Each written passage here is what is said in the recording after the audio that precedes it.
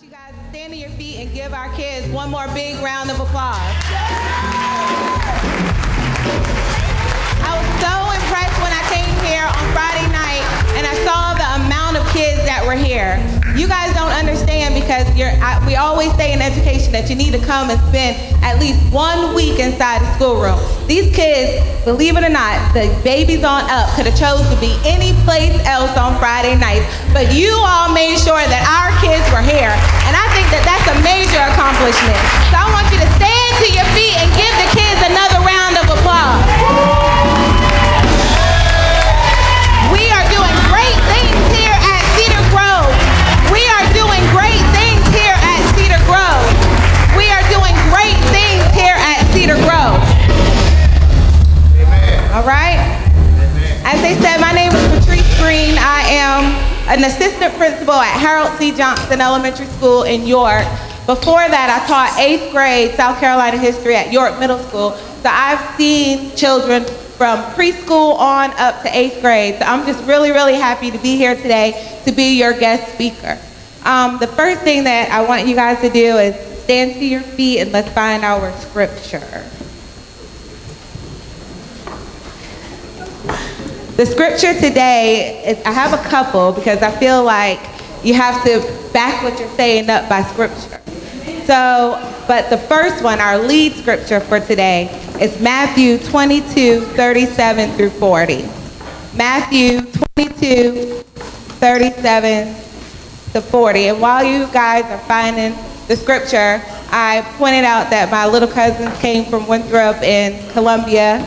If you guys all know, my mom is Minister McKelvey, and she's here. She's in town this week.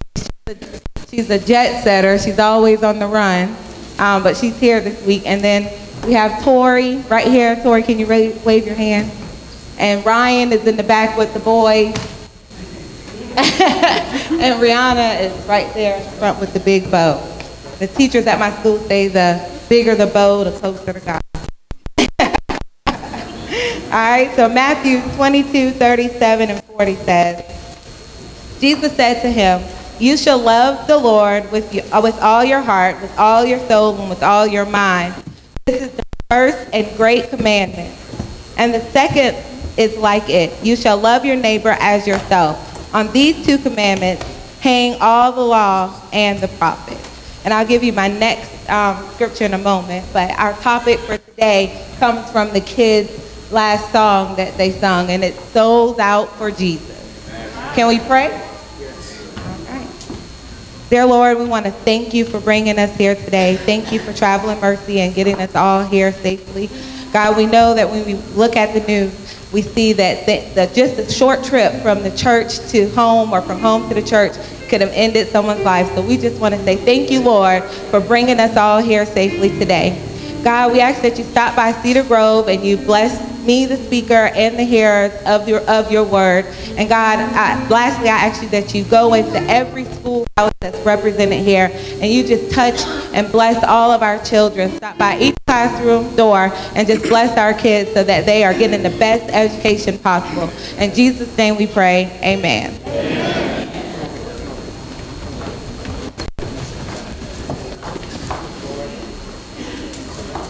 So I got a text from Minister Dickerson, and this year, if you are good friends with me, Tam and Kim and Danielle, y'all know that this year has started off, it started off different. So when she messaged me, I was like, let me not respond to her to the weekend.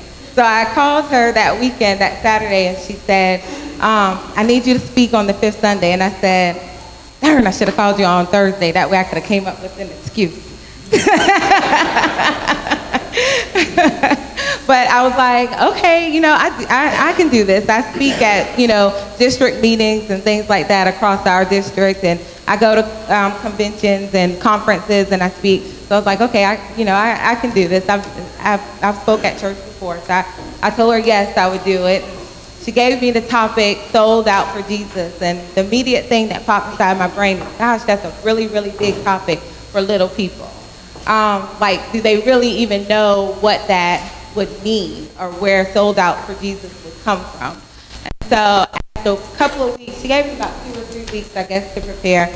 And as the weeks went on, I just kept thinking, Lord, what am I going to say? What am I going to say? But as I sat in church last Sunday, I don't even know what it was that the pastor said, but the scripture, we are called to be a peculiar people, popped inside my brain. So I just typed it into my phone, and I said, let me look up that scripture later on. And then I started looking at it, and I started reading it, and I was like, that, I think, to me, is a perfect way to explain sold out to Jesus to the children and to grown-ups here. So that scripture is 1 Peter 2:9. It says, but ye are a chosen generation, a royal, a royal priesthood, a holy nation, a peculiar people, that ye should show forth the praises of him who hath called you out of darkness and into the marvelous light. And I said, that is perfect. That is a perfect way to describe what being sold out for Jesus means to young people on Youth Sunday. And so what do I mean by that? I mean that sold out for Jesus doesn't mean that you are perfect.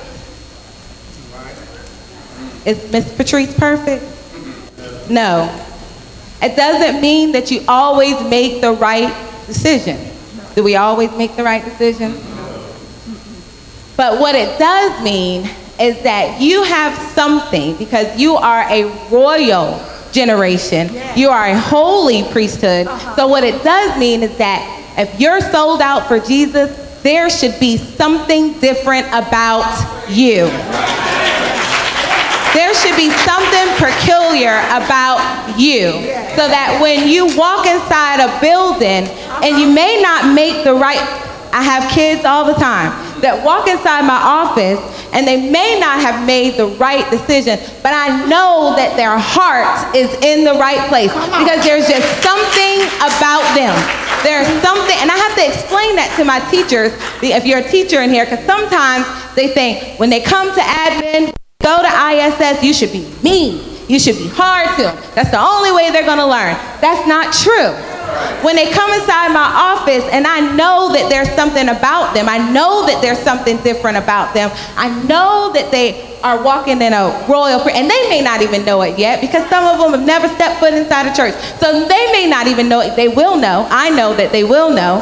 But they may not even know it yet. You think that, you know what, sometimes, yeah, you going to ISS because you shouldn't have touched so-and-so, or you shouldn't have. But before I send you there, I'm going to give you a little bit of love. And I may not be able to pray out loud about you, but I sure can hold my head down and say a little prayer at my desk before I send you on out. And I don't ever have to let them know, or the parents know, that I said a little prayer over their life, but I can just do it because I know that there is something different. There is something peculiar about them. And I know that we're talking about the youth, but I feel like as I read it and I studied, I was like, this is something that we adults, when you walk inside your job, they should know that there is something that they shouldn't be shocked to hear that you are the youth minister. They shouldn't be shocked to hear that you are the pastor of a church. They shouldn't be shocked to hear that you are a deacon, because they shouldn't be shocked to know that you come to church every Sunday and you usher, because when you walk inside the building, there should be something different about you. There should be something. So it's sold out for Jesus, like I said, was so big. But when you think about it on this scope, it's like, no, it's not. Because it just simply means that your heart is in the right place. It just simply means that I fell down, I said the wrong thing, I maybe shouldn't approach that in that situation, but there is something about me that says, I need to go back to that person, and I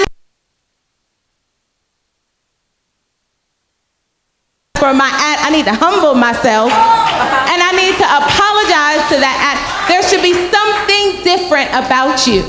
When you make a mistake inside your classroom, when you talk back to your teacher, when you roll your eyes or suck your teeth, because we do that, when you decide that this day is the day that I'm not going to pay attention, I'm going to shout out every time she opens her mouth. I'm going to yell out. I'm going to blurt out. there should be something different in you, something inside your heart that says, you know what, I made a bad mistake. I'm going to apologize to Miss So-and-so when I go back inside her class. Talk to me. I'm going to apologize to that friend that I wronged on the playground that day. I'm going to apologize to that friend that I spread her secrets about. Come on. You know, so there should be something different. And so that's what, to me, being sold out for Jesus, my iPad keeps locking up on me, y'all. That's what I think that being sold out for Jesus should mean to us. So I was like, I need to give you 3 points. So I'm going to give you 3 points, and I tried to break it down to teenage kid language, grown-up language, so that we can take it back to us, take it back with us throughout the week. So the first point that I came up with is something that I myself am working with. Choose when to respond and not to respond to negativity or things that just do not make sense to you. So that's point number 1. Sometimes it's so quick, and for me, it is so quick to just come on out. And I'm not thinking before I speak. So I'll speak for myself, that you're just not thinking. But you need to make the choice that you're going to think before it comes out of your mouth. Do I really need to say that I don't think this lesson is fun? Does that really need to come out of my mouth?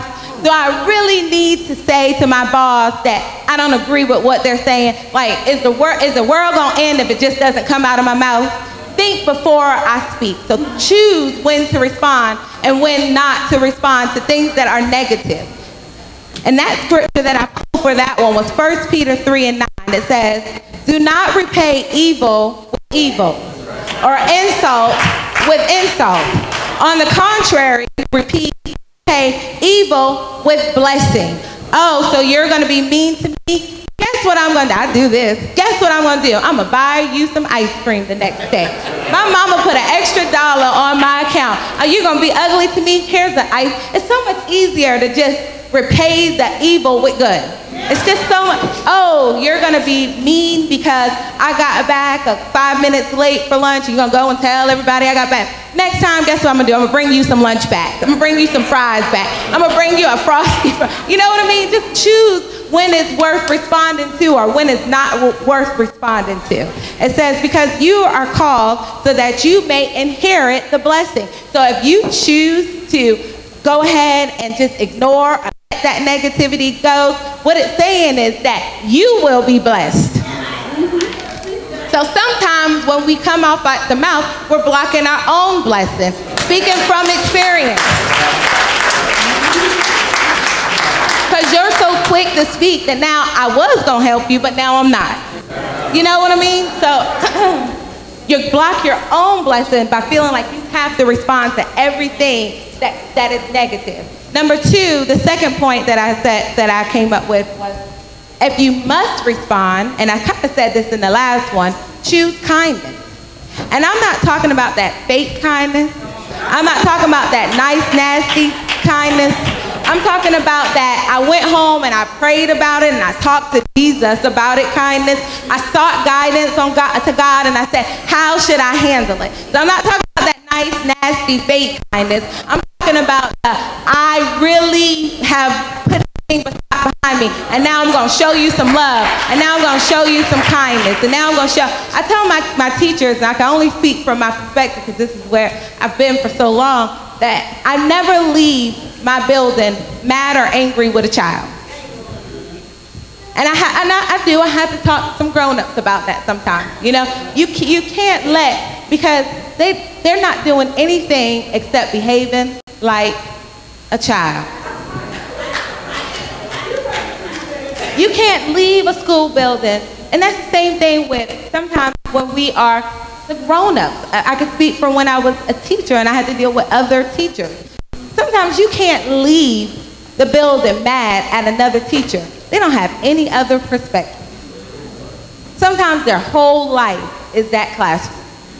And if one thing goes wrong inside that classroom, or they feel like you've messed up one thing inside, they hit the roof. because their whole perspective, their whole life. And I had to tell myself sometimes that I got 3 kids that need me. You know, I have bigger things going on. So you can't necessarily be mad at them because of the way that they responded to something when that really and truly is that job may really and truly be their whole life.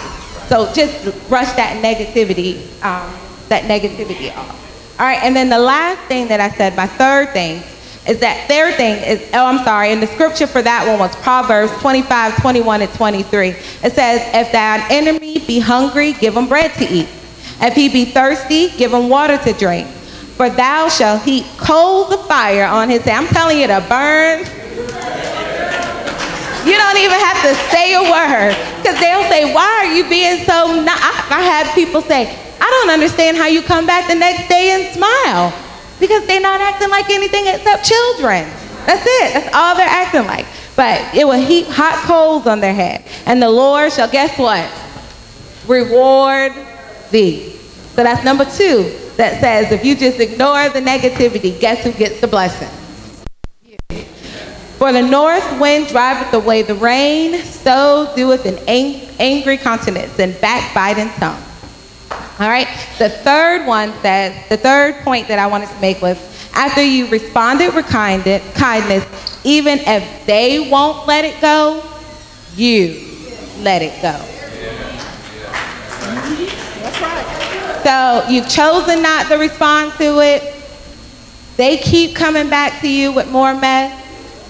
They keep coming back to you with more mess on the playground, in the bathroom, or whatever.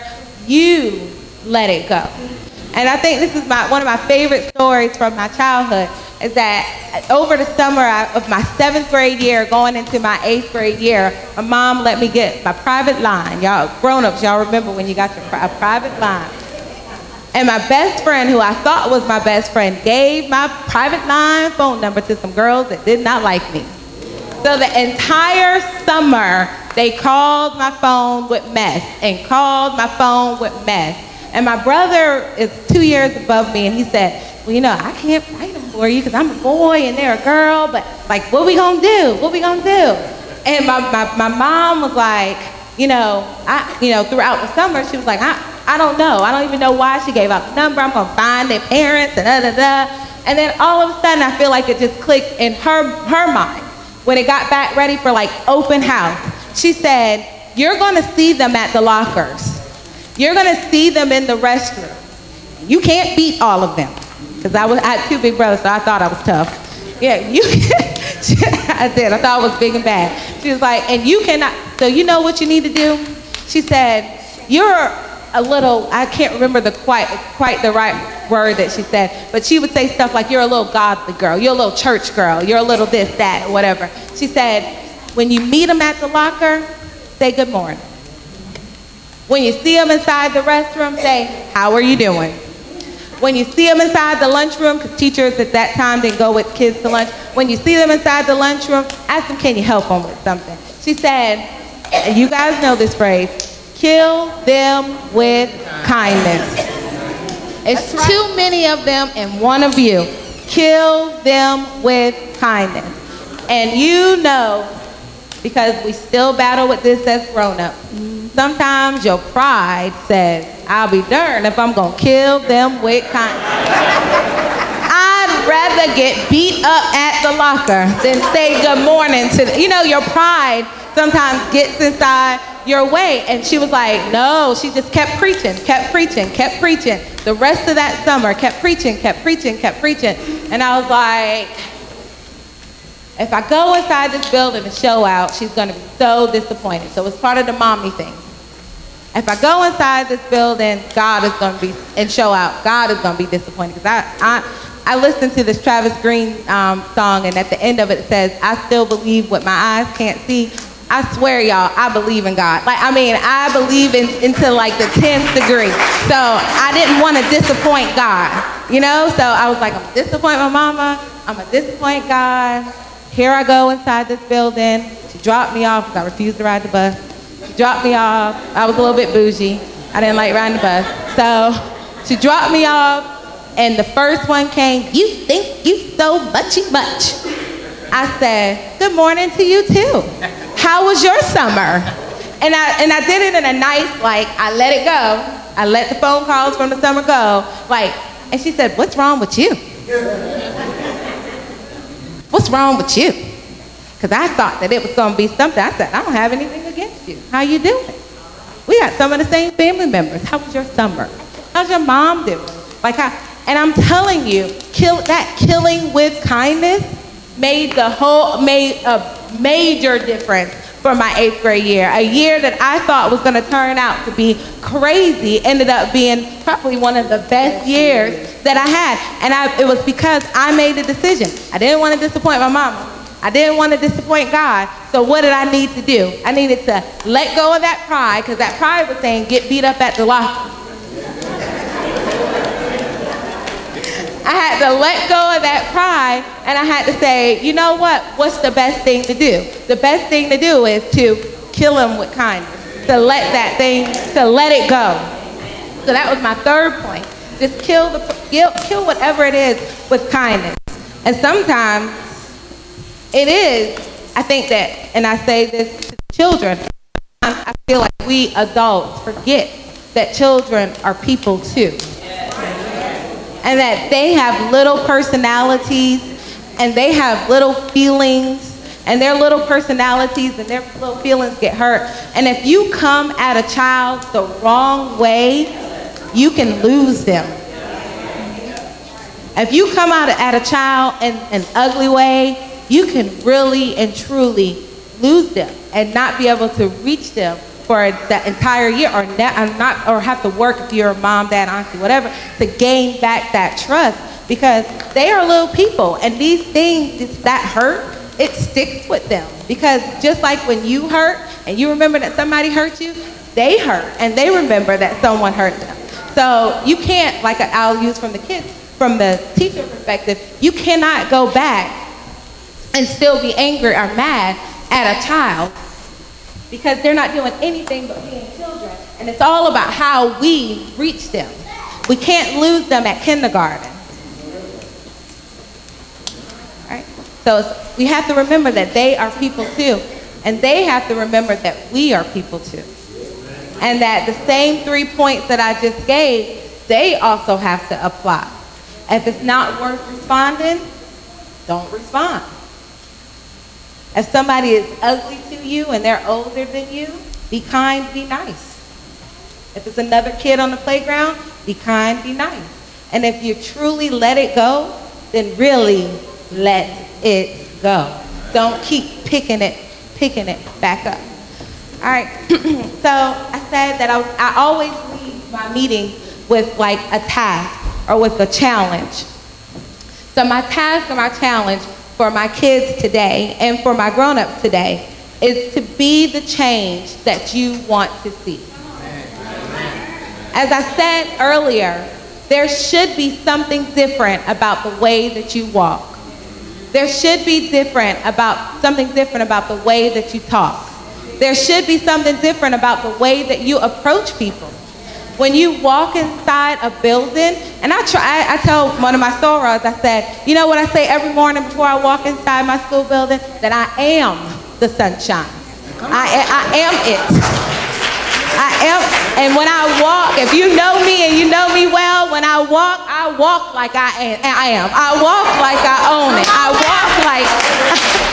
walk and I talk like I am a blessed individual. And that's because from a young age, I was taught that I should be a peculiar people. That even though something sly may come out of my mouth, people should be able to know that that's not really what's inside my heart. And then I should have the wherewithal to put that pride aside and apologize for the slick comment that came out of my mouth too.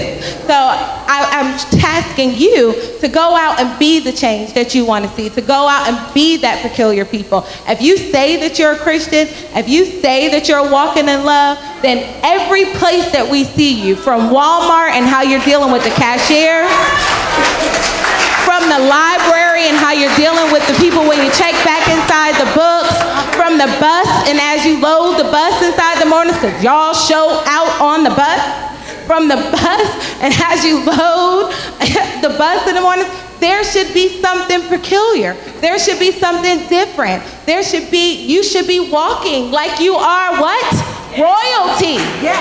You should be walking like you're what? Holy. Yes. They should know that even though you fell down, you have the propensity to get back up and turn that thing around. Yes. So I leave you guys today with charging you to be a peculiar people, yes. to be the change that you want to see. Thank you.